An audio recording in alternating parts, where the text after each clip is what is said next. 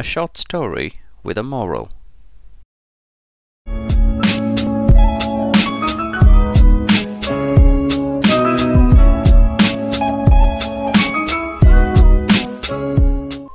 A glass of milk.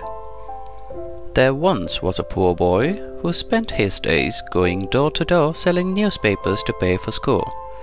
One day, as he was walking his route, he started feeling low and weak.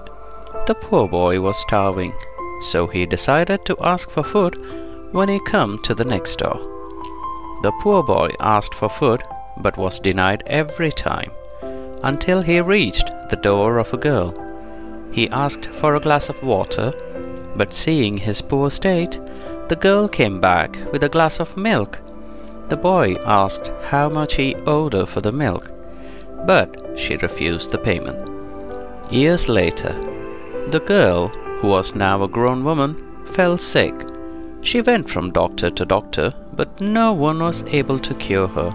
Finally, she went to the best doctor in town.